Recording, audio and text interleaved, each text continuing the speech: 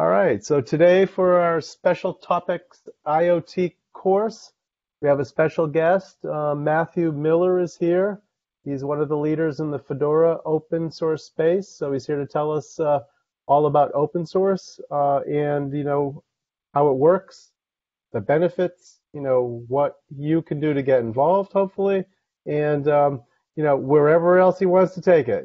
So I've told him that you guys are all very participative and you're going to ask lots of questions. So he's anticipating that. I think we've built in some time for that. So I really, encourage you to really understand this. It's an important area moving forward. It's going to continue to have a lot of value. I mean, you use it every day in your projects. We're using it with Fedora on the Raspberry Pis. And hobefully, in moving forward in the future, you guys will take advantage of it as well in whatever you do, whether it be professional work, whether it be fun, hobbyist stuff, and hopefully you become participants in this open source movement. So with that, Matthew, thank you very much and welcome. Hi, thank you very much. I'm glad to be here. Excited about this. As everybody knows, it's weird times right now, so I'm stuck at home. My family here, I've got 2 teenage daughters. It's okay. We've got enough space for everybody to be separate, but those daughters are going a little bit crazy with everything, and particularly my high school aged one. She was asking me about what I'm doing here during all this. She's suddenly interested about my job all of a sudden because she's kind of seeing me in the house where she's normally at school, and I was talking about doing this course. And she got very excited about it. My plan was to do this basically just a conversation from my notes, but she got very excited and took those notes and made a whole slideshow from them. So I'm going to present from the slides she made from my notes. So that's going to be kind of fun because I don't actually know the exact content of all these slides because she just finished this up a little bit before now, which it's going to be exciting. I think it's a good thing. They kind of sent her home with enrichment activities rather than actual academics because nobody expected to have a pandemic going on, and so the school system's not quite ready for it. So she feels like the schoolwork, which doesn't count, is not. She wants to put a lot of her time into. So she's been doing a lot of Minecraft, which is fine. But I was glad she got excited about this because it helps us for this, and it's actually kind of educational. I think maybe she learned something, but we'll see what happens as I go through the slides. So I'm going to try the slide share here. See what happens.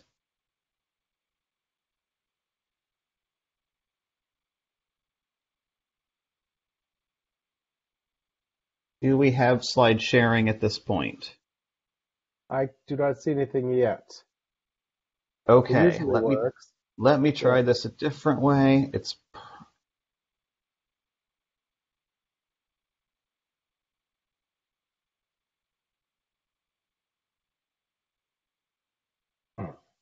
Okay.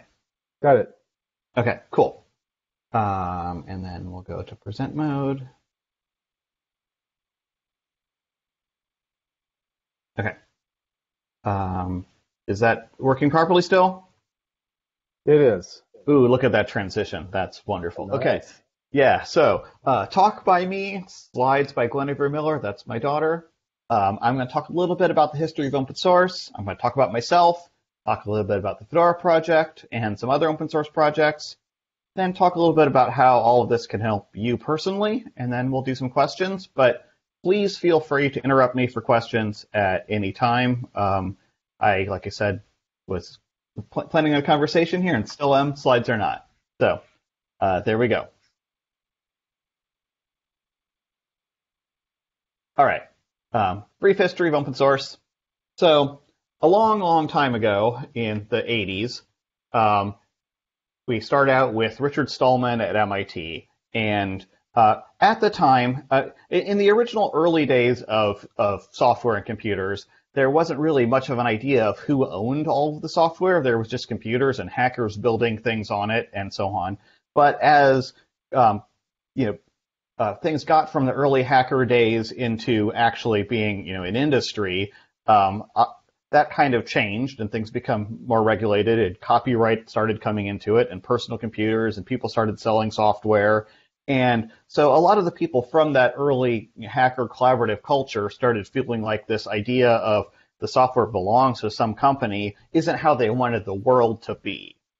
So Richard Stallman and some other people started this idea of the GNU project, which is a terrible pun name.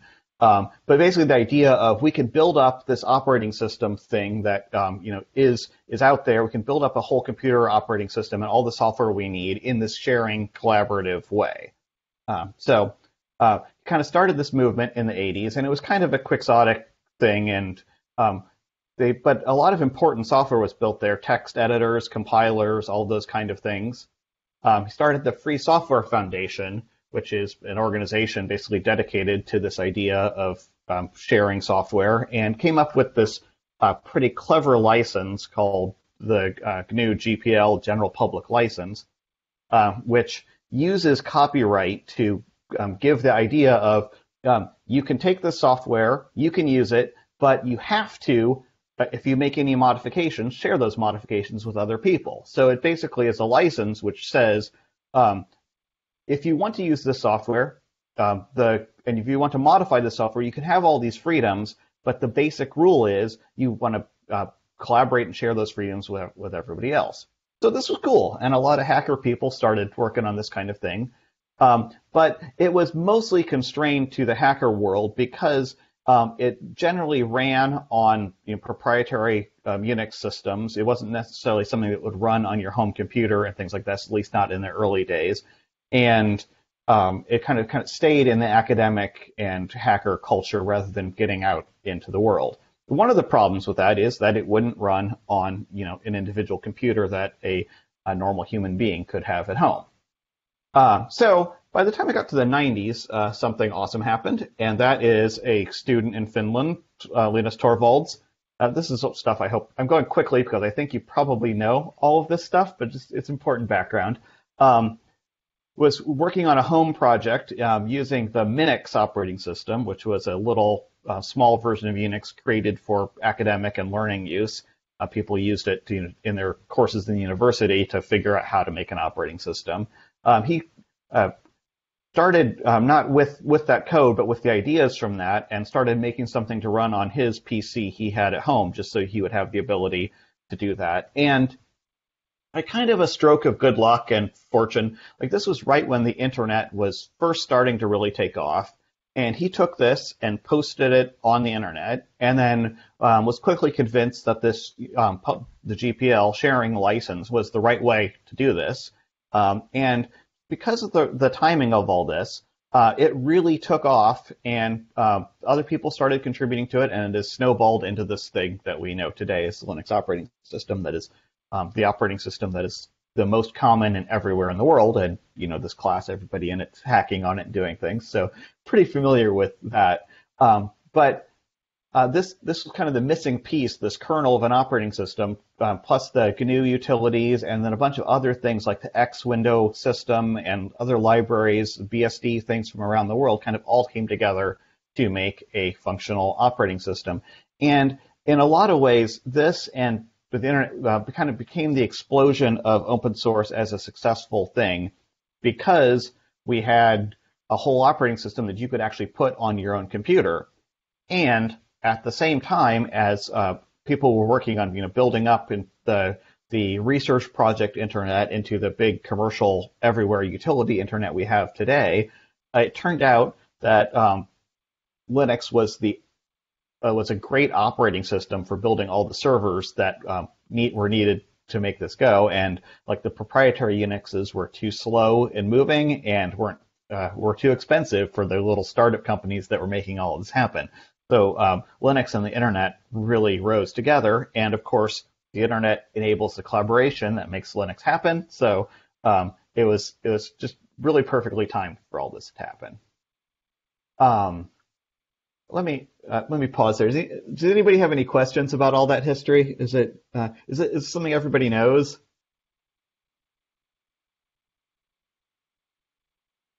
Well, I don't have any questions. I'm good. Okay, just checking. I think that's basic knowledge.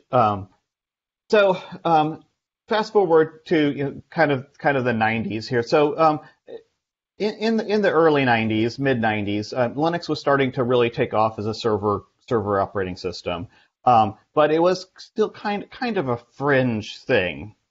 Meanwhile, there was a whole thing called the browser wars, where there was Netscape Navigator, and then Microsoft introduced Internet Explorer, and there was a whole thing with Microsoft getting sued over being monopolistic over that. All sorts of stuff happened, and um, in the midst of this, a guy named Eric Raymond wrote this essay called "The Cathedral and the Bazaar," which is kind of about software development models, about this idea of whether you build software, from an elaborate plan in a central organization, or whether it works better, or if you have a bunch of people who are kind of collaborating on their own different interests that kind of build something together like a grand bazaar that actually can ultimately get bigger and better. And so some of the people who at Mozilla, at a Netscape company, read this and decided that this was the way forward, to kind of the solution to the browser wars in one way. And then they decided to open source Netscape Navigator, and that later became Mozilla and Firefox. And that was just a huge, it's a watershed moment for the idea of open source and free software, and the idea that something that had been this really popular, very instrumental consumer software, that open source was good for that too, really kind of shifted sort of the narrative of things, and made kind of set into motion how I think the world has gone from then, which is kind of an interesting thing. It turns out that Eric Raymond is kind of a horrible person with some blatantly racist beliefs. We didn't know that at the time. It's still a good essay, but yeah, people are fallible. Be careful with your heroes, I guess. But this was an important essay and an important important thing in the world. Yeah, Firefox, Mozilla here. So this going open source, really, again, this meshed well with the internet and the idea of the internet as a collaborative place and sharing and something that belongs to us as people.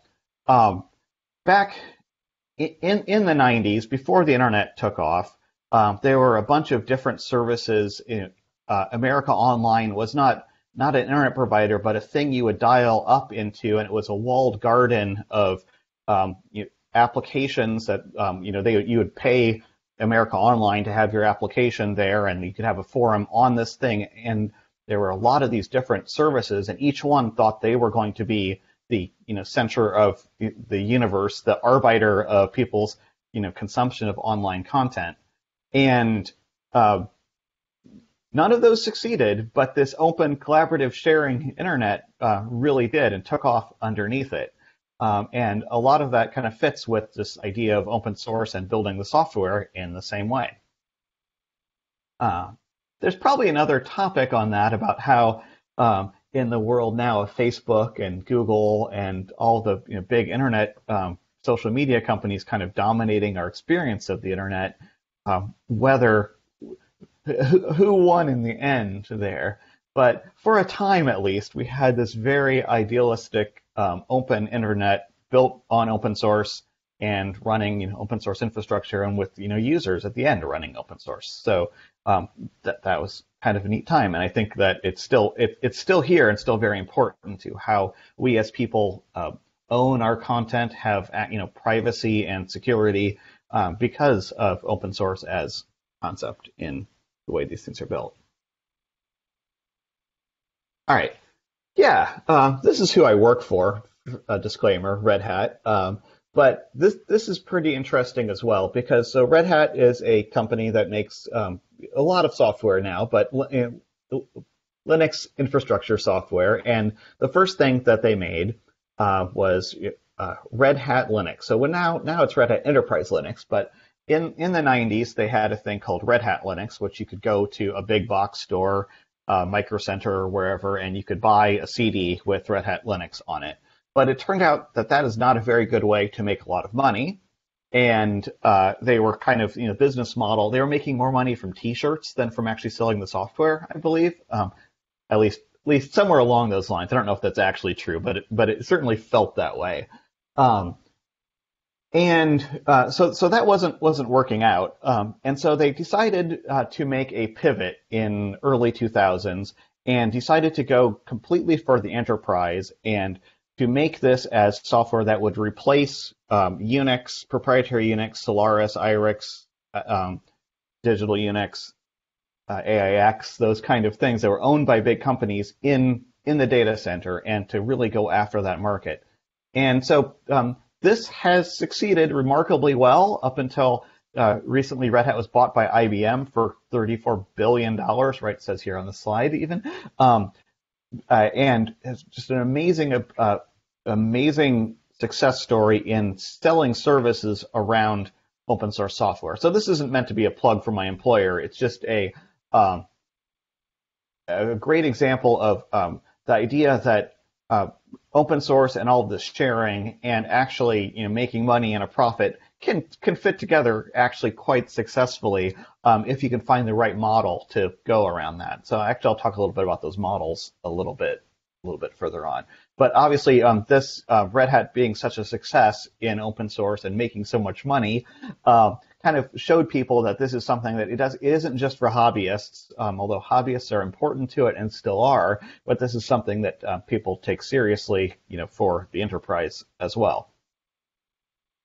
And as we get forward today, Linus Torvalds, the guy who invented the Linux kernel, also made a source control management system called Git, which is basically something to help. It's designed in a distributed fashion to help with that collaboration for open source. So there were version control software before, but the previous version control software was generally aimed at models where there was one central version of that, and the people who would control the central repository, which works fine for this cathedral-style development, but is not so great for open source distributed model. So Git wasn't the first piece of software to work that way, but it obviously is the most successful and became dominant. And GitHub is a company that's built and now they're owned by Microsoft, a company that built tools that provide kind of a central repository, but also enable sharing and forking and cloning. And you can see from the graph here, that has gone exponential growth and is everywhere. And the interesting thing about this is sometime between the 90s, when we were hearing things like open source is cancer and it's communism and whatever, open source has actually become just the default. When you start with software, you pretty much put it on GitHub and you pick an open source license. So somewhere along the line, without even noticing, open source kind of won. It's the default. There's not really any question, should I open source this anymore, but it's how should I open source this and how should I build a model around it? And we're actually even getting to the point where have several new generations of people. It just seems so much that it's the default that people are thinking, why do we even need these crazy open source licenses with all these rules? Isn't just sharing the thing? It turns out it's not. Those licenses are very important, and if you, I think there's going to be some interesting lessons to be learned for all the people who think that you can get away with not having a license. We can talk about that some more if you like, but picking a good license for your project is very important. Don't write your own license because it's hard to get all the legal nuances right, and we already have several hundred of them. Pick one that fits the open source definition and use that for your project. Basically, you've got the GPL style licenses, which enforce sharing, and BSD, MIT style licenses, which are more open and don't have that you need to share back clause. Those tend to be preferred by companies who want to be able to make products without having to carefully follow all these licensing terms. If you do work on a project under a license like that, it's still socially right to do the sharing back. But in any case, the license is actually very important because it is the glue under which all of this infrastructure works. It's kind of the legal framework for it. And without a legal framework, things are going to fall apart at some point. So, yeah, it's still important even in these days, but it is the default everywhere as well. All right, that's the end of my brief history of open source. Any questions about that?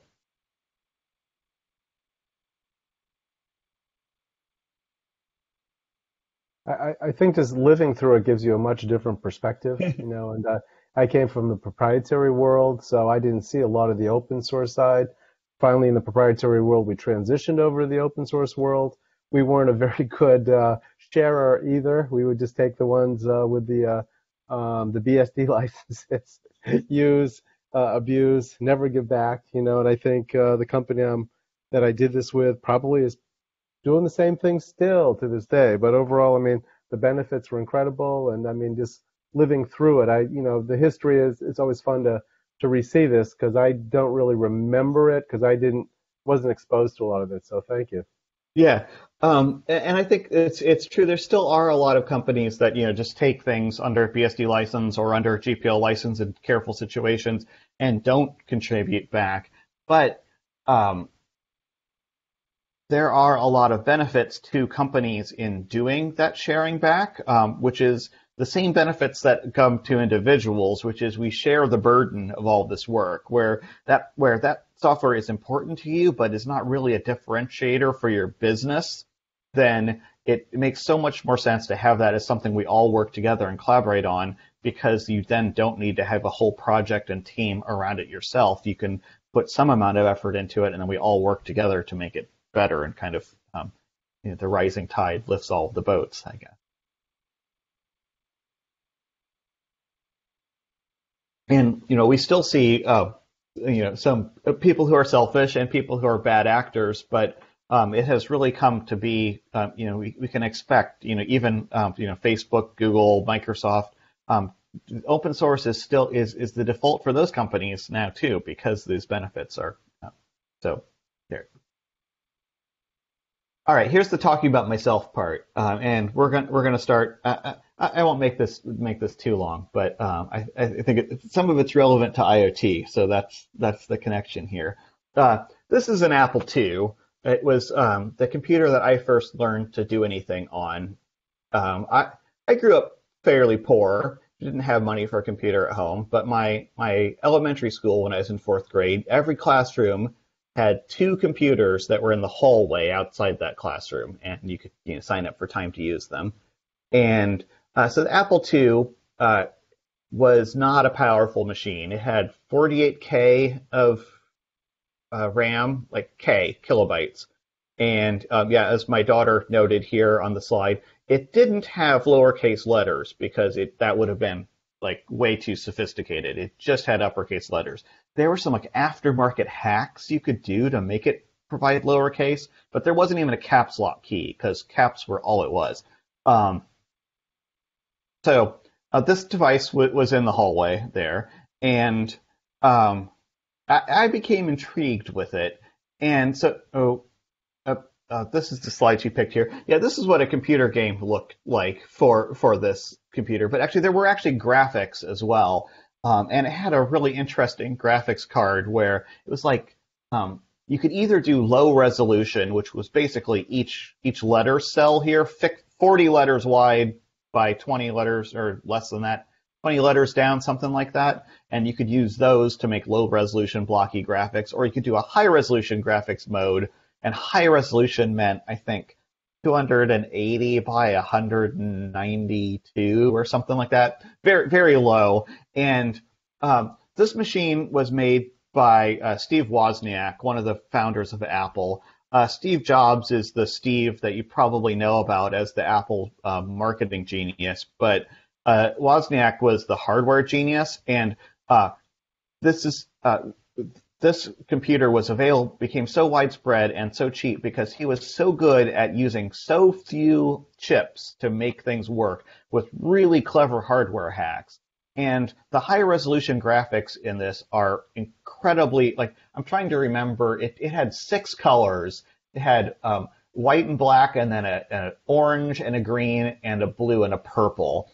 But because of the way it worked, the orange and the green could only be on odd numbered pixels, and the blue and the red. So because of the cost-saving measures to make the hardware be very efficient and affordable, the graphics were very, very strange. But to me, this is actually an amazing advantage because I, as a fourth grader, could look at this and I could say, I could make a game like that. And this is called Tranquility Base. I encourage you to look up YouTube videos of how this game looks. You can see the color graphics thing I'm talking about. But yeah, and so next to this computer, there was a stack of books that was Learn to Program. It was like 6 different kind of thin books, but going different levels of learning BASIC. And another awesome thing about this machine is that if you put a floppy disk in it and boot it up, it would start running the software on that floppy disk. It didn't have a hard drive, of course, because I think those were things that existed, but they weighed like 500 pounds and lived in a data center. But it also had on its ROM, its built-in memory, a version of BASIC built into it. So if you would boot up this computer with nothing in it, it would actually come to a prompt that was the BASIC programming language prompt. It basically booted up to a tell me what to do. And then these books were instructions for how to tell the computer what to do. So I actually started coming in an hour early to school. The janitor would let me in. And I would start, taught myself to program with these books, and with the idea of making some of these games like this, and like Oregon Trail and things. And I never really made any great games, but I was able to make some games and impress my friends, and really kind of had the fun of it. And the thing was, the games that I could make were almost on the level of the professional games that people could make. So I could look at this and I'd be like, I can do something with computers. And today, when my daughter playing Minecraft looks at making a computer game, I've done some things where I've gone to elementary schools and taught Scratch, taught some basic programming language things. And one of the universal problems I see that people have is that kids look at this and they're like, okay, that's cool. How do I make Fortnite? And they look at these other games that literally cost millions of dollars of time and effort and graphics assets and composers and rendering and all of these things, and those things are not attainable to a kid. Like, maybe you could go through a career and become somebody who does one little part of making some sort of game like that, but it's not a thing you can make. So that's one of the reasons I'm so excited about Internet of Things in the small hacker sense, Arduino and all these kind of things, and your Raspberry Pi, because you can look at these things and you can say, okay, I understand how I can make this, make a sensor that makes the lights go on or off. I can make a musical instrument.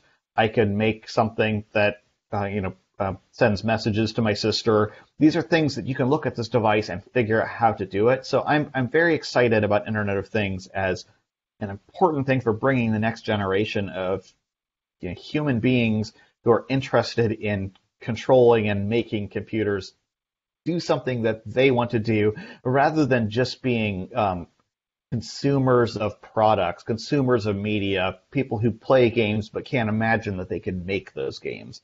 So IoT, I think, is going to be fundamental to that. I'm excited that everybody in this class you probably think this is true as well, or you wouldn't be here. So that's kind of how I got started with computers in general. All right, so another thing that happened to me, as I eventually did get a PC at home, and I wanted to learn programming that was a little bit beyond the basic. Again, PC came with something called GW Basic. It was fine. But I wanted to learn a little bit more. But the problem was a C compiler to do real programming was expensive, like hundreds of dollars for a C compiler, and that kind of put that out of reach to me. It was kind of something I would. Again, I was a geeky kid. I'd go to the library. I'd read Byte magazine. It was a very, very very well done magazine for computer professionals, and I would kind of imagine having access to all these things. But it seemed out of reach to me until somebody at my church actually gave me a stack of floppy disks with something on it called DJ GPP. DJ actually works at Red Hat now. It's awesome. But this is a version of that GNU Free Software Foundation compiler from back in the first slides that was made to run on MS-DOS on the PC computer that I had. And so this was a suite of command line tools that would let me write programs in C for free without anybody charging. And this came under that GNU General Public License. So this is my first exposure to that and kind of the advantages of that, the accessibility that provided in computing to me. And this idea of nobody's making money for this; they're making the world a better place. So that was pretty cool. I never became a great C programmer from this, but just having that accessible and making some little utilities and toys and some games that definitely crashed the computer because memory management turns out to be hard.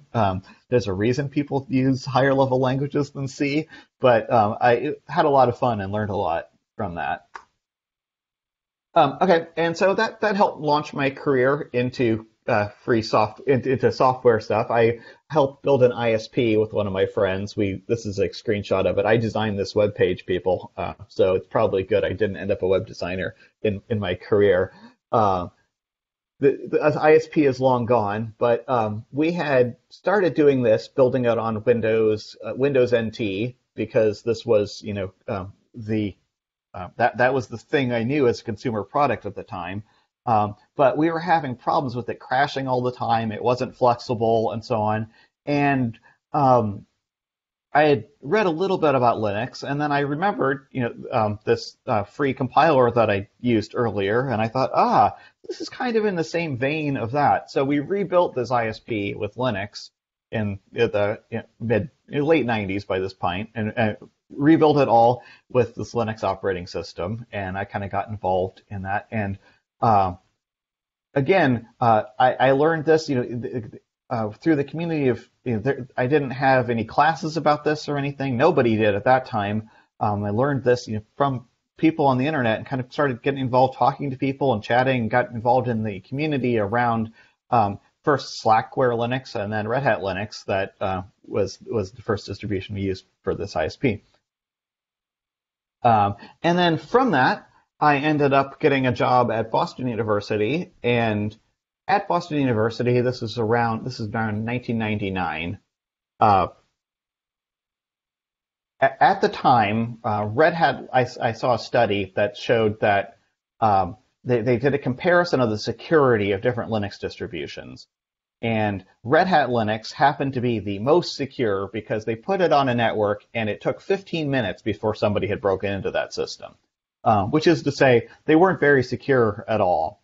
So I worked for the central IT department, and I was doing systems administration for Solaris and IRIX proprietary Unix systems. But I noticed our security team was spending a lot of time going around telling the different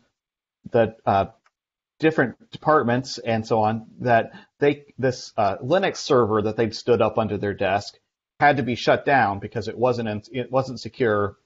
Somebody had broken into it yet again. And so I was thinking about this and thinking about the advantages that Linux had brought to me, and I saw that these departments were really they were trying to solve their problems. They couldn't afford another Solaris machine. They couldn't, or even in those times, the things they were trying to do, the people they were talking to on the internet were using Linux to do it. So I made a pitch that we could, since this is open source, I could take Red Hat Linux and I could tailor it for the university. So I made it so that it was much more secure. There was no account called printer with the password of printer, those kind of things that people hadn't thought some of the basics about what problems might arise. So we looked at all of those problems and kind of tightened down the security, added SSH to it for secure connection between machines, and added connection to our central file server, central accounts, and made this version of a Linux operating system that was available to the campus, and basically told people instead of the security team, instead of telling them you can't run Linux, they said, hey, if you want to run Linux, please run this one because this Linux distribution is made for Boston University. And so this was fun. It was a big success, and I worked on that for a couple of years. And it was kind of neat to see how that, again, the ability to tailor the open source software to what we needed for the university made it possible to do things that we certainly couldn't have done with other operating systems. And we were able to do it, with our own resources with no cost to the university besides what turned out to be considerable time for me and 5 or 6 other people, but I think time well spent. During that time, oh, sorry, go ahead. Just a question, Matthew. I guess, how long to break in on your version versus the original 15 minutes? Did you actually test? Oh, that's an excellent question. We had one incident during the 8 years of running that that I am aware of somebody breaking into a Boston University Linux system, and that was due to a misconfiguration which wasn't in the original setup. So we did a good job. I guess so. Yeah, no, thanks. Excellent question. As part of this, I had said earlier that there's the big advantages in making sure that you give back. So we based our thing on Red Hat Linux and later on the Fedora Linux distribution and on CentOS. And we ended up, to make those security changes, we changed, I think, about 100 different packages we made alterations to. And every alteration we made was expensive for us because our small team, every time there was an update to that software or a new version came out, we needed to make sure we would backport and reapply that alteration. So I got involved with the Fedora project and helped try to bring some of those security changes and other just convenience things that we needed to the upstream project. I don't know if everybody's familiar with this concept of upstream and downstream. It's open source terminology that's second nature to me, but software flows from the upstream into downstreams and products and so on. Upstream, you go to the source, and so that's what I did with a lot of these changes we were making.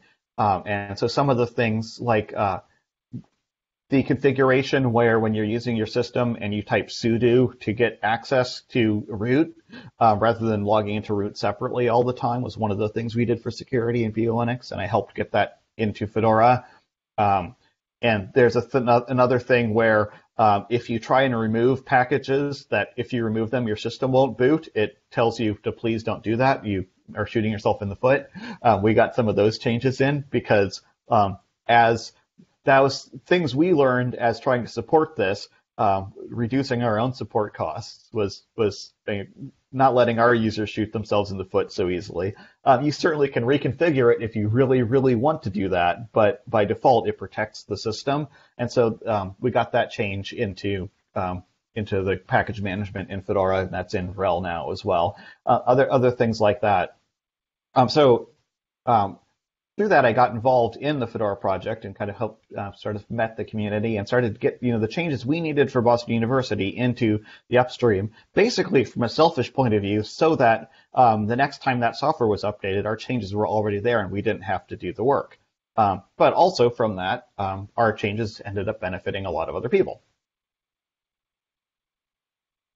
So somehow, after all that, I ended up becoming the Fedora project leader. I got involved in the project there. I worked at Harvard for a little bit, and then went to work at Red Hat on Fedora's cloud initiative, and started kind of looking at the project. And when the role opened up, I applied for it and got it.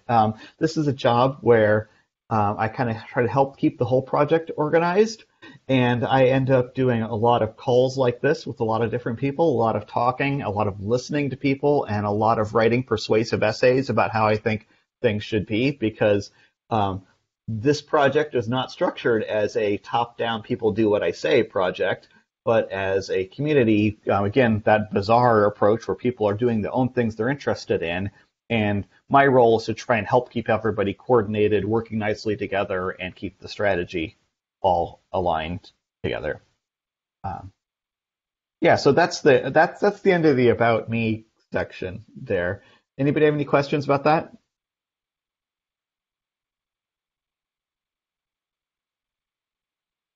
Okay.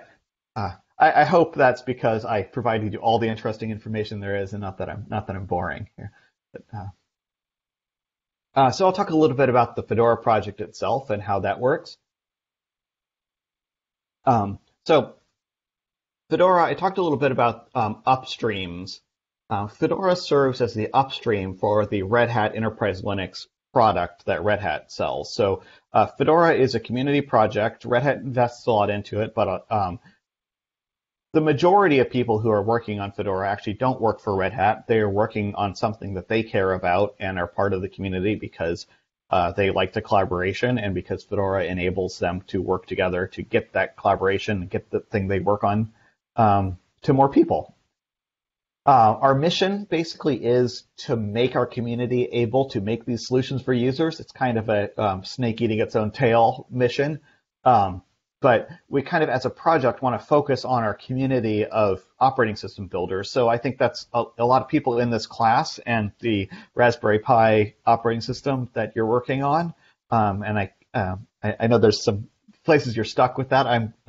I'll see what I can do to help you a little bit more. But that thing you're doing is really right in line with our mission. And we're learning some from your difficulties in doing that. So I'm sorry about the difficulties, but thank you for exposing them for us, because that really is something we want to do more and more. Let me see if my daughter made slides for these specific things. No, she didn't.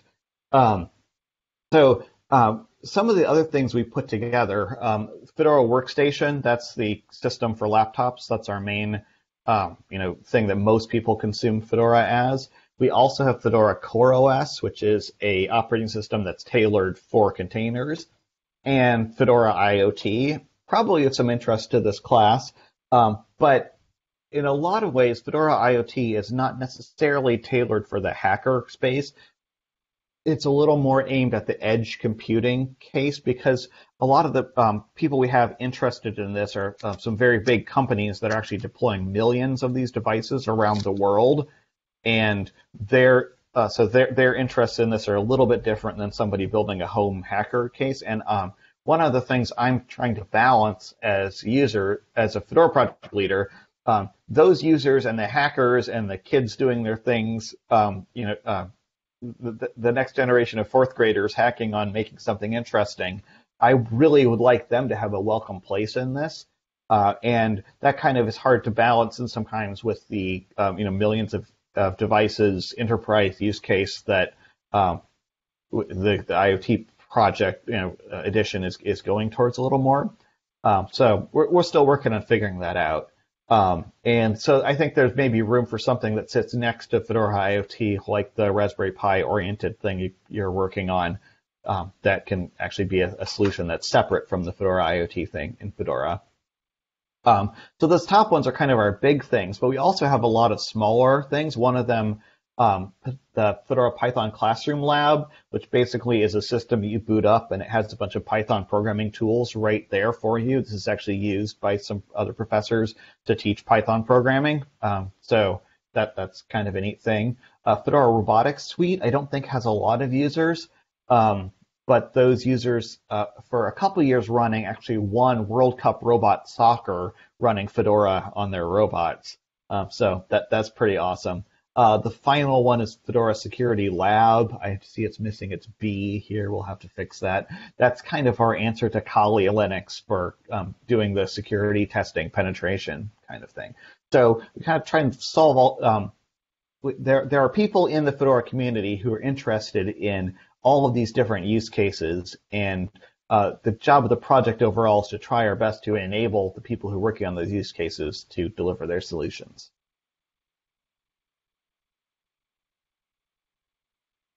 Okay, so that's the distro. It's kind of the result of the project.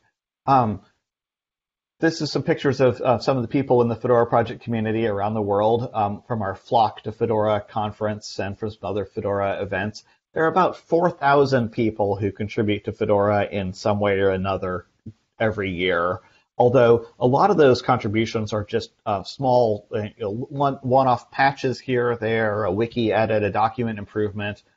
So there's kind of a long tail of small contributions, which are very important, and then maybe 200 to 300 core people who are involved every week and really are the drivers of a lot of the work.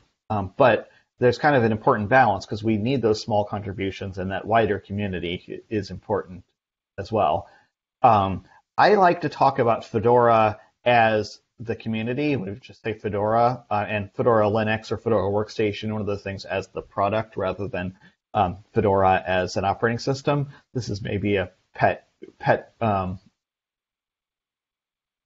project of mine to kind of get that focus changed, because to me, the community aspect is actually more important than the technology aspect, because the technology is going to be great when the community is great and when we can work together and do all the things that we're trying to do. The awesome technology will follow.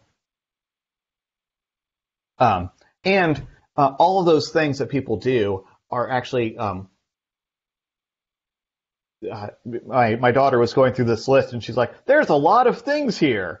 Yes, that's exactly it. So it's, a lot of people think programming, hacking is mostly what's needed in Fedora. It actually turns out that websites, design, QA, obviously, as a more technical thing, but documentation, blogging about what's going on, just communications, translating things, all of this stuff is, I don't know, 80% of the work is these kind of things. And so there's so much to do in an open source project with it. I think probably because you're in this class, everyone here is more technically oriented, but there's a lot of room for people, no matter what your interests are, to get involved in an open source project.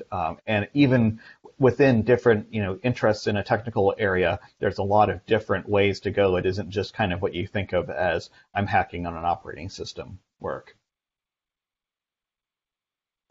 Any questions about Fedora before I go on to the next section?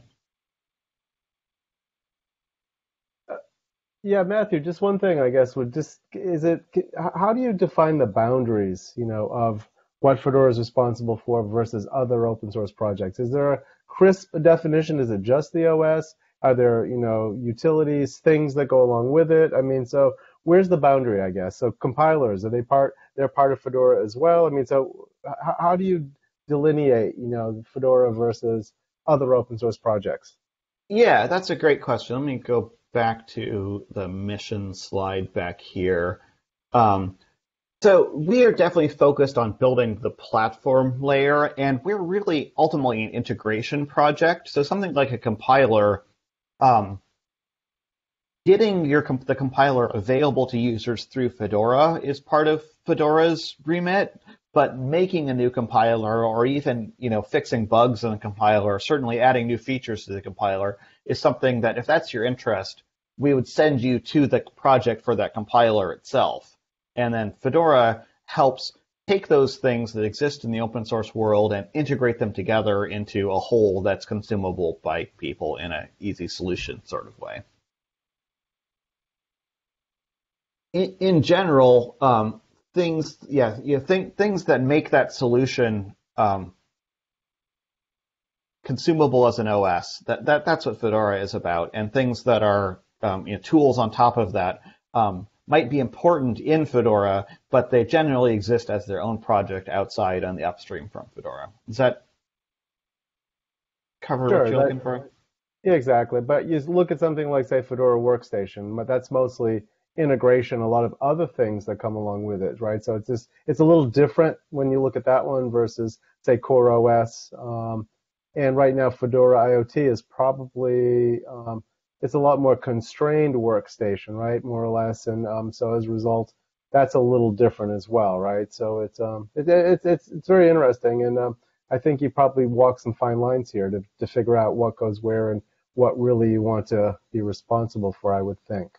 Yeah, absolutely. It's often a little bit fuzzy, and it sometimes comes down to who the people are involved in the different projects. So, for example, on the desktop with Fedora Workstation, the upstream project for the graphical environment is the GNOME project, and Red Hat is separately from Fedora a big investor in the GNOME project, and then there's a Red Hat desktop team which works on Fedora Workstation and also works in the GNOME upstream. So some of the lines get blurred there a little bit, whether they're doing their work on Fedora or on the GNOME upstream. again, we try and do things upstream as much as possible, but sometimes there are things that make sense at the integration level that are, things that are going to land in Fedora first, and then other people may figure out how to use them. And we often, a lot of that stuff, so some of the work that's being done around Pipewire, for example, which is a video and audio streaming solution for the desktop, work is being done, at Red Hat, being worked on in Fedora, but is also going to benefit everybody else. It's not really a Fedora specific thing. Yeah, and in CoreOS, in a lot of ways, that's integrating Podman and container tools and OS tree and a bunch of things that, are their own little upstream projects that kind of work together. And CoreOS is where they're all pulled together in a functional solution. Probably hear more about those tools from Langdon next week as well. Excellent, thank you. All right. I also wanted to go over some of the other open source projects. Here's my daughter's selection of important ones. Krita is a painting program that's open source, and this is actually a really interesting one because I believe this is more popular in Windows and Mac than it is on the Linux desktop, which makes sense because Linux desktop is a couple % of the market, and those are much larger. But this is a really excellent, completely open source painting and drawing tool that rivals or exceeds the commercial equivalents. It's really cool. Scratch is a open source programming language for kids, and Darktable is photography, photo raw editing software. So these things are all open source, and again, we have a whole ecosystem around that. And again, these are these started out as hobby kind of things, or Scratch started out as an academic project, and they kind of grew. I think these projects are software. I'm disagreeing with my daughter's title here. I'll have to give her some correction there. They are software, but they're not. There's the application kind of software that is fun for people. And an example, I talked about making games on the Apple II. This is about 20 years old now, but my wife played a game on Windows called Jezzball, and when we switched our home systems to Linux, she was like, "This is terrible. We don't have this game on my system." So I was like, "I'll write you one." So I made this game. You can find this on my website, Icebreaker here, and it involves penguins that you're trying to trap onto icebergs. And so I made this. I made this basically for my wife, but I put it online. I put it under GNU General Public License. I put it there. And a couple months later, someone came to me and said, here are some patches. I noticed your game only runs on Linux, but here are some patches that will make this run on Windows. So we actually took those patches, and this person in Italy sent me these things to make it run on Windows. So I started cross-compiling it for Windows, and we actually found my 20-year-old executable download there, and my daughter installed that and ran it on her current Windows system. Which she has for games, by the way. Don't get into whether she should be running Linux. We'll work on her on that. But anyways, the Windows version ran on there, and it was just really cool to me that this thing that I had written as this project, basically from my own house, kind of caught on, and somebody made it work on Windows, and there's a huge amount of downloads for Windows over the years, and it's been pretty popular. So that's kind of a neat example of something I did that was just for my own fun. That ended up, I don't know if benefiting is really the right word because it's a waste of time, but wasting a bunch of people's time all around the world and increasing their entertainment. So that's kind of neat. You can still find this on my website if you're so inspired. And then, of course, there's a lot of all the infrastructure software. This kind of goes to the question about, what stuff is in Fedora. This is some of the software that's open source that we integrate together into Fedora. And I think, actually, the important thing here is this middle point of, again, open source being the default. Back, like I was saying, when I was young, a compiler was something that was hard to get, inaccessible. You pay a lot of money for it. These days, these new programming languages, when they come out, they're open source to begin with. It's just the default. Like if you're going to make a programming language, of course it's an open source programming language. Why would something be hidden behind a proprietary owned language? That's never going to take off. Again, open source is really, really one in a fundamental way for how we do development, and that's just kind of amazing to see as somebody who's lived through it. So,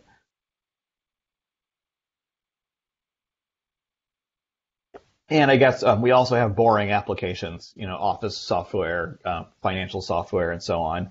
And VS Code, which is a programmer's editor. And of course, the super interesting thing here is this is from Microsoft, long, seen by some people as the enemy. Microsoft is now all in on open source, and even .NET programming language went open source. Open source, it won. That's really the point of this slide, I think.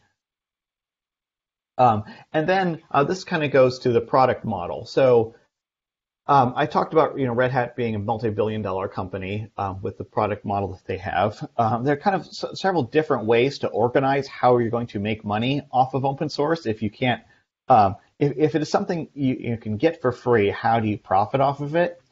Red Hat does this by having a subscription, and when you have the subscription, you get a bunch of other. Again, I'm not going to make this a Red Hat sales pitch, but the idea is you subscribe to the software and you get security updates, support, documentation, a whole bunch of and relationships with the company that provide the value.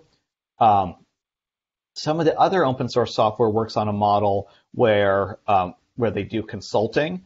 That's really common for. I don't have the Drupal people here that should be here. There's a lot of web software that basically their model is we'll do custom consulting for getting this to work on your system. It's open source, but we'll help make a solution for you. Other times there is a product that's an enterprise product, and then an open source community edition, which doesn't get support, maybe gets features a little bit later, and doesn't. If the development happens in the enterprise, and the community edition is kind of a free trial version. I'm happy that Red Hat generally doesn't do that. We use a model where we work with the upstreams, and the development happens in the open and the upstream. But that model, the community edition model, is a perfectly viable open source way to do things. And again, as open source is the default, people are figuring out different ways to make this work. All right. Any questions about those things?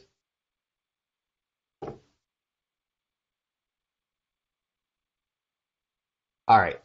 That's fine. Well, let's go on to the next section, which is the how does this help you?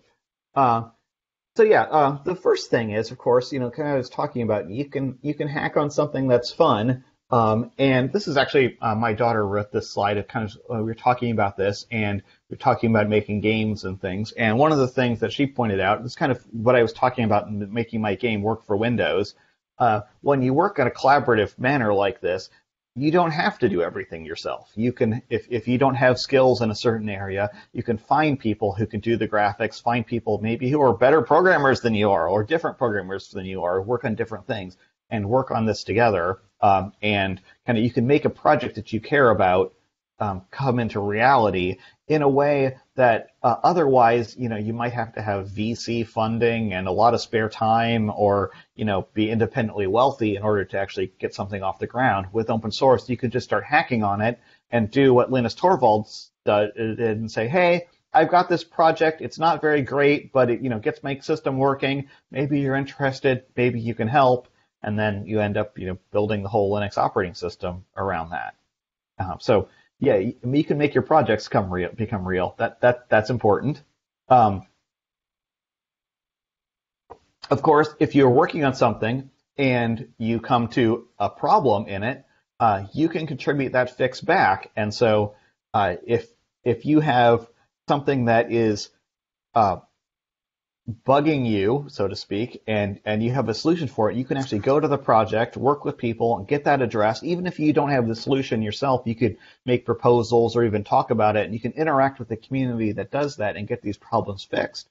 And because of the sharing model, you're benefiting a lot of other people, and you don't have to, it's not just a fix for yourself, everybody else gets the benefit of that. And in doing this, when you interact in that way, the next time somebody else has a problem, maybe they're likely to share, their fixes with you, and it's a nice virtuous circle, basically.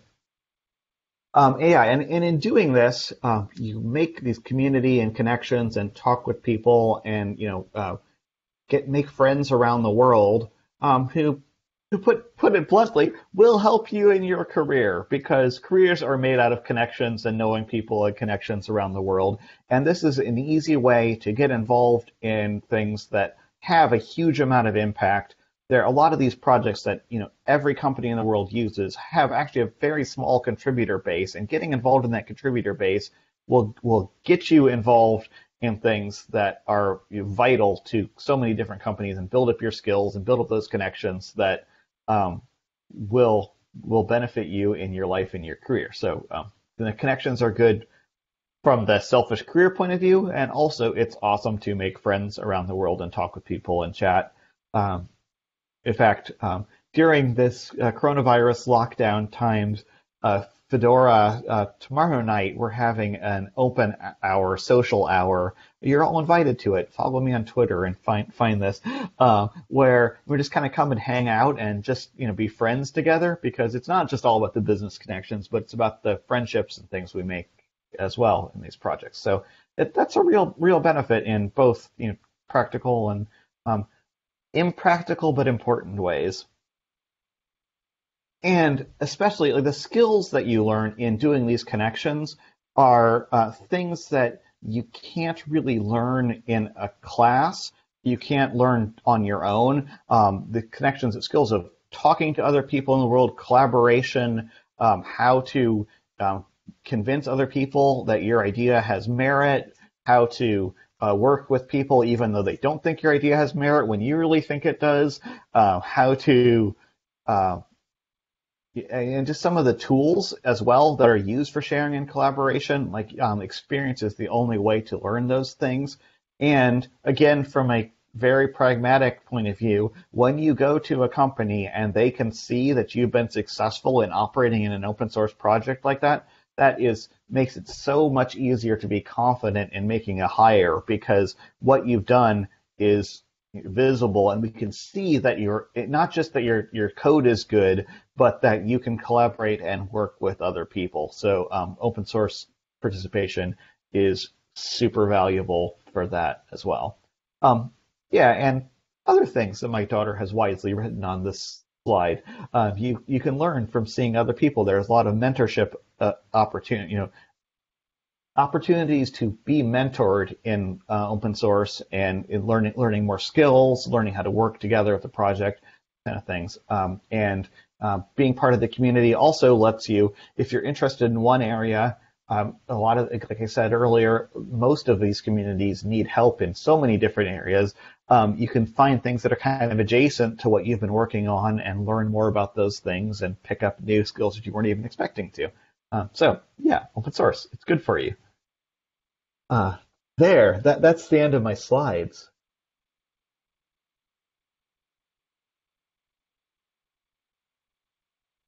All right. Well, thank you, Matthew. And this is the point where I said the students will be very interactive and ask lots of questions. So let's see if they live up to this. So who's going to go first? Who's going to break the ice? Let's do video. So there's Mike.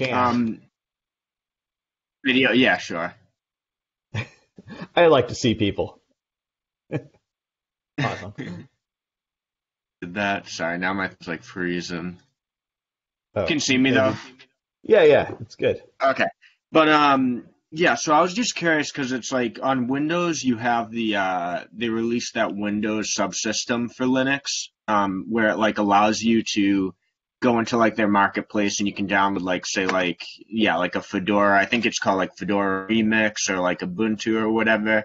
Yeah. So I have that. I have the Ubuntu one. Like, what's like? I was just curious, like, if there's like the dip between like this just having that like as like that separate little kernel within Windows versus like just having the whole operating system of Fedora, like just downloaded separately onto your computer. Yeah, so especially with the first version of Windows Subsystem for Linux, that's actually running under the Windows kernel with the Linux emulation layer. And one of the tools team people tells me that actually doesn't do math right. So some of the floating point gives you the wrong answers. So there's things like that to be wary of. Yeah. The WSL2 actually runs a proper Linux kernel, so it's closer to that, but you'll still get better performance. Um, and things like interacting with the graphics layer and so on. If you're doing graphics programming or running graphical applications, are obviously going to work better with a native operating system. Yeah. I think there's also a non-technical answer to this, which is I get a lot of people with their I'm running a Mac, it just works, it's got some kind of Unix-like thing, I've got a perfectly good command line. Why would I waste my time running Fedora on my system when I've got a Mac that works? And to me, this is about this. This is an operating system that belongs to us, and by us, I don't mean just I don't mean Red Hat for sure. I don't mean just Fedora. This is like Linux. This is the operating system of the people. Like this is something that we made and we can be proud of, and you can be part of that, and it's something that we really own and control. And it isn't just somebody else's decisions over what can happen and where it can go. So I think it is worthwhile to have for that, because this is the community operating system, and we are the community. It is the operating system of the people, and so I think there's just a lot of value in that, in kind of what that gives you as a human being. And I know that sounds dramatic, but I really think it's true, because it's something that's ours rather than something that's belongs to distant corporations, which, despite the law, are not actually people. No, that makes sense. So like I don't know, like I've heard like with like Steam Marketplace with like that the gaming marketplace, like it's like they were trying to move everything over to more like a Linux based thing, because they're like we're afraid of like the licensing that Windows has, with Windows being more so like the prominent gaming OS. So yeah, I don't know. It is interesting. Yeah, I think as the mainstream OSs, I mean, they look enviously at smartphones and how locked down the app stores are in general on smartphones, and how they're getting a cut of every app that's sold on those. And the support burden is lower. I think both Apple and Microsoft would like their consumer desktop to be more like a phone, and I think that's a trend we're going to see more of. And I hope that I think that more people will be interested in running Linux. The people who are interested in having a computer that is theirs, that they have control of, that they can make content on, that they can make changes to, and that isn't just a phone. And that's a small segment of people. Most people don't actually want a computer like that. For most people, a computer is a horrible nightmare they have to put up with in order to get to Facebook and the application, the communications and sharing applications that they want.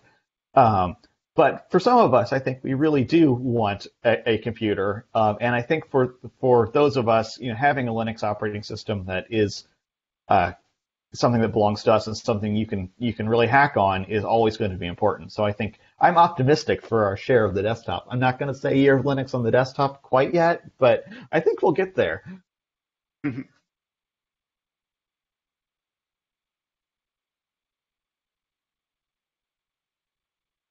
Other questions?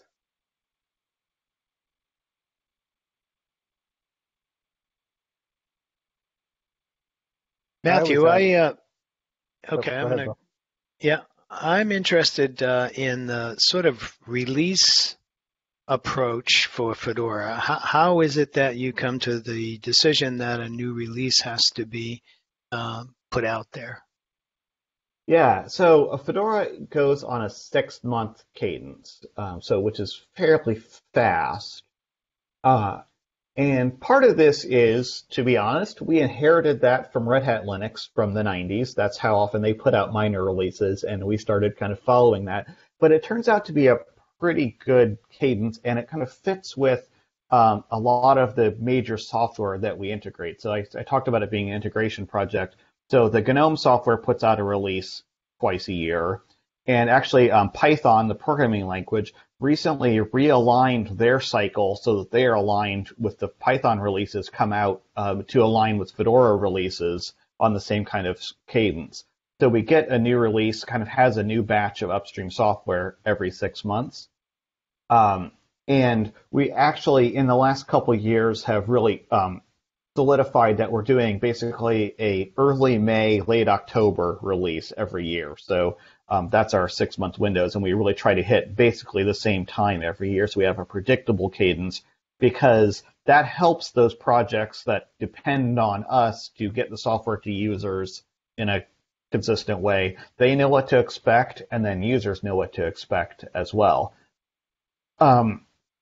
In doing that, we actually have a pretty strict set of release criteria that our QA team puts together that says this must work, and we've got a process where once we have a beta release, we go through those blockers and we make sure that each one of those is resolved. So if we do not have those blockers resolved by the release time, we will slip. But the last couple of years, we haven't had to do that at all because we've had pretty good discipline in making sure that things work on the schedule. I know there are some other distros, Arch being the trendy one, that go for what's called a rolling release model. That is, they don't have a major version. They just put updates into the stream as the OS comes out. And as somebody working on an operating system, I see the appeal of that because all of this QA and formalization around making a release is a lot of work. But I think that the benefits actually accrue more to the developers than to the users. And I think our release-based cycle lets people digest change in a regular way. So there was a thread on Reddit about, hey, rolling release users, has this ever been a problem for you? And everybody says no, and then the caveats are, I read the release notes every day before I apply updates, or, sometimes my system doesn't boot, but for me, that's not really a problem, those kind of things. So with the rolling release, you kind of are at the mercy of the upstreams for when you're going to get new versions of things. You basically make a bargain. If I want to get security updates, I'm going to apply whatever is coming down the pipe whenever it shows up. Whereas with our release model, we try to make it so that big changes happen on those release boundaries, while still moving fast enough that new software is available to people quickly.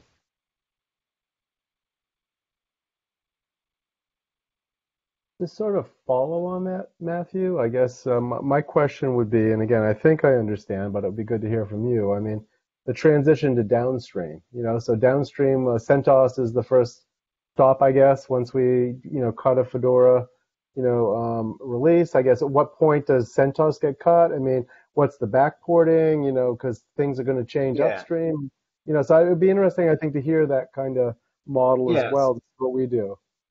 So this is very specific to the Red Hat and Fedora and CentOS relationship. And actually, they're making some changes to all this with a new thing called CentOS Stream. So I'm going to distinguish between CentOS Linux, which is the classic CentOS, and CentOS Stream, which is the new thing. So the basic process is every few years, and Red Hat is committed actually to making this every 3 years. So we'll see if they're able to stick to this. I think so. You work with the people who are working on the schedule and making it. But the idea is, every 3 years after RHEL 8 came out, RHEL 9 is going to come out, and so on. And the way it's worked historically is at some point, Red Hat takes a Fedora release after it's been released and branches that internally, makes an internal version of it, and changes some of the build flags to some of the more enterprise-friendly settings, maybe targeting more server hardware than Fedora generally targets, and then builds a RHEL candidate internal bootstrap from that, and then builds that up into eventually an alpha and a beta release of RHEL. And then sometime along there, they generally rebase to an updated Fedora release. So basically 2 Fedora releases go into feeding the beginning of a RHEL. And then after that, So this is the problem now that CentOS Stream has exists to solve, because so we've got that great collaboration and the new development for a new RHEL release happens. It goes into Fedora until that branch off happens. Then after the branch off, all the development for RHEL basically happens internally. And so things that happen, even though RHEL continues to make roughly 6-month updates to their 0.1 releases, all of that development happens internally, and nobody knows what's going to happen as a RHEL customer until that 0.1 release comes out. If you need a fix, and of course, Red Hat is very conservative about what goes into those point releases, but they do get new software and new features. Container technology went into a point release of RHEL because some of these industry technologies happen faster than even a 3-year release can happen. So sometimes big things go into these point releases. And as it has existed, that has not really been done in a community transparent way. It's basically done as an internal product way. So it goes from Fedora to RHEL, and then the traditional CentOS Linux actually happens all the way down the bottom of the waterfall, where they take the RHEL source packages and rebuild them into the traditional CentOS distribution. So one of the problems we have with that right now are there becomes a pretty big disconnect between the open source world, the community. It's still open source. Of course, the source is available under open source licenses, but the community world and that's in Fedora. And when we get to something like whatever Red Hat Linux, Red Hat Linux 7.6 or so, there's really been 6 releases of this that have been developed internally that haven't really had community participation in them. So CentOS Stream actually is going to happen so that we'll have in our public repositories the branches that are going to become the next RHEL point release. So RHEL 8.3 or whatever will actually live in a repository, and that will be the CentOS Stream release and released as a project that you can consume and provide feedback on. Although unlike Fedora, kind of an important distinction is the CentOS Stream is sort of a transparent, moderated operating system where Red Hat makes the decisions about what's going in. So if you have a bug fix that goes into CentOS Stream, a Red Hat engineer is going to review and decide if that is something that goes in that minor release, or if it's something they don't want, or if something that maybe it should go back into Fedora first and come in through that way. Whereas in Fedora, anybody, you don't have to work for Red Hat. You can be the owner of a package. You can be the owner of a fundamental core package and make decisions as a community member about that. So that's kind of the distinction there. It's a confusing model, but it seems to work okay for us, I guess. Did that answer your question? Did I confuse things even more? No, it answered my question. Thank you. And it's and again, I think it shows the value of CentOS. It's just that much closer to RHEL. I mean, a lot of people take it. It's still free. You can go get it. It's an open source project. So, CentOS versus Fedora is an interesting choice, right? I mean, and I guess do you want bleeding edge or do you want something that's more stable? I guess would be the delineation. We try to stay away from bleeding edge and just stay to the leading edge. So we try to make sure we do have high quality, so it is just leading and the blood ends up somewhere else. I think there's actually several differentiators. One of them is that more frequent update cycle, which generally means newer software.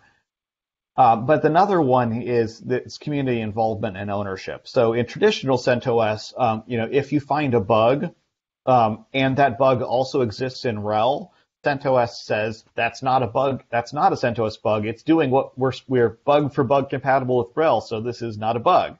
And then you go and try and convince Red Hat that it's important to them, and they say, do you have a customer support case? And then so on. CentOS Stream hopefully will smooth that interaction a little bit, but it is still not a your ownership kind of thing. So in Fedora, again, it's community owned.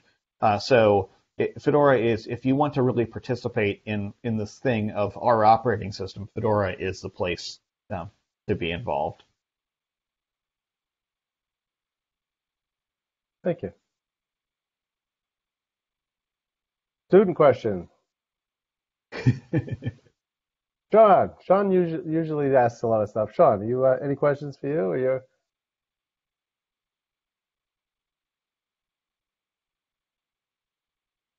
I have a question. Can you hear me? Yes, go Yeah. ahead, Ryan. Okay. Hi, my name is Ryan. So I know that you mentioned that you originally got into computers based on the at your school they had the Apple II computers and you designed a game on it. And I know you also mentioned that you created the video game for your wife because she was missing out on that game on your old computers. I was just wondering if you're still actively doing that as a hobby, making video games, or if that was just kind of a couple. No, little I actually do have one in development that I started last Christmas and then worked on a little bit more this next Christmas. So that's the amount of spare time I have due on this hobby. But there's a game called Oxygen Not Included, which is one of there's a lot of these games. It's kind of in the Dwarf Fortress kind of genre of things, but its whole thing is you've got some little people who are crash landed on the inside of an asteroid somehow, and you've got to mine your way out and make sure you're providing the oxygen and other things they need to survive. And I was playing that, and one of the things it's got an interesting physics simulation in it, but one of the things that kept bugging me is there's no conservation of matter. Like things keep getting created and destroyed all the time. So I was like, what if I make a game that's kind of like this, but everything tries to follow real just the best I can. The physics of if you have a chemical reaction, you're going to get the proper amount of elements back out of that chemical reaction. If there's a fire, the result will be the things that would be the result of a fire. If you breathe some oxygen, the carbon dioxide is going to come out in the way carbon dioxide does. Plants are going to grow by taking carbon out of the air. I don't know. So I'm working on that a little bit. I got distracted. My daughter will laugh at me a little bit because I also decided that instead of having square tiles for this, I was going to use hex tiles. And it turns out programming hex tiles is just a whole nother, maze of complication that I probably could have the physics part that I was really interested in actually going if I hadn't been working so much on making my hex engine work. But that's the fun of hobby programming. I'm not on any deadlines for this, but maybe in a couple of years I'll have something to show off here. I don't even have anything online for this yet because it's really not at an interesting stage.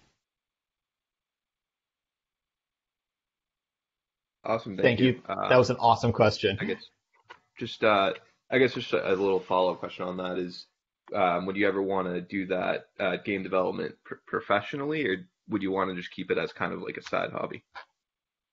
I think I'll keep it as a side hobby because I am too easily distracted, and also, like I said, the gaming industry is a harsh place to work. And I think in order to make there are some small indie games that are successful, but most of them require a lot of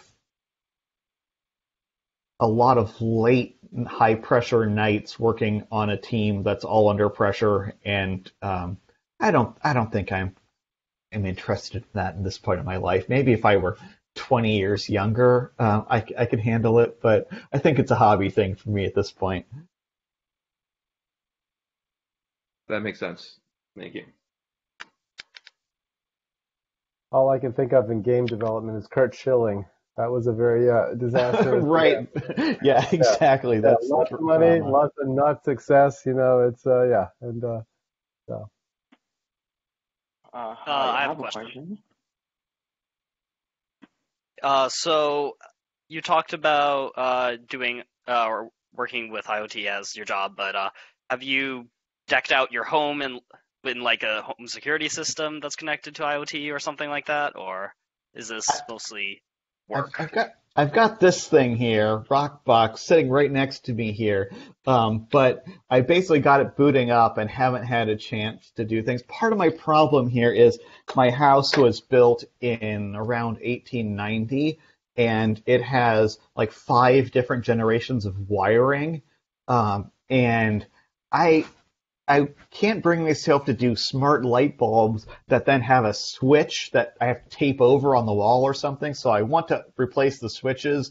And this is one of those things where the perfect is the enemy of the good, because I haven't gotten anywhere at all because I feel depressed about my wiring being bad and not being able to change the switches that I want to. So incrementally over time, I'm going to get the wiring up to modern state so I can put smart devices in there to get those things. But All I right, have have not fun with that. yeah, right?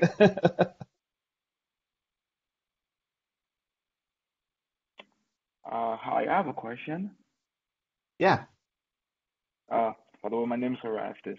So I was just wondering, right? You said that it's possible to get your projects, or to get like people to contribute to your project. Well, how do you go about that? Yeah, so I think um, first, it helps to have something that you're passionate about or interested in, right? So, I put this, my game that I put up and got contributions back, I made a little website for it. And so, although I said I made it just for myself and my wife, I did put the interest into making a little site for it and kind of make it presentable. I think that was before GitHub was a thing. I think putting on GitHub and making a nice README, making a contributor guide, having a code of conduct, making sure your license is there, that can help. And then I think start showing it off and talking about it in places where people are interested in that kind of thing. Social media is huge. Depending on what your project is, there's probably some forum where there are people talking about exactly the thing you're interested in. And I think once you have the interest, the contributions will generally come to it. But also, if you can kind of show off, problems you are solving with your code, it's harder when it's an earlier state. So, my game when I got somebody doing that major work on it was already functional. It wasn't just here's a toy thing. So it helps that people are going to do things that solve a problem of their own, and that's how people started getting into Linux. When Linus put up his thing that worked on his computer, other people took it and made it work on their computer, and then they had somebody had a hard drive and they wanted it to work on this hard drive, so they wrote the driver for that to work, and so people solve their own problems and start feeding it back. So I think that if you don't have something where people can solve their own problems, that's going to be harder. It also helps to have some of the basic things like well commented code, which is always hard discipline, but make it easy to understand what you're doing, so that other people can easily look at it and say, oh, I get what's happening here. Yeah, that makes sense. Thank you. I think it can also help if the thing you are working on, is something that fits into a wider project, where if you have, maybe it's a tool that can be useful in, Fedora IoT or useful in an IoT thing, and you can kind of get it integrated into a project that has other people working on something next to what you're doing, so that there's already a community of people around the general problem set, and then this is kind of that thing on that slide my daughter made about people doing interesting things next to what you're doing. You can be one of the interesting things next to what other people care about, and then they'll see your thing there, and maybe end up helping out with that as well. All right, thank you.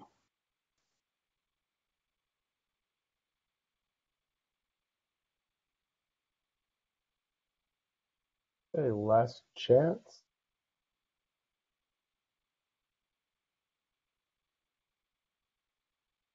I'll take that as a no. No more questions. So I'm going to stop the recording and just say thank you, Matthew. It was very enjoyable today, so appreciate it. And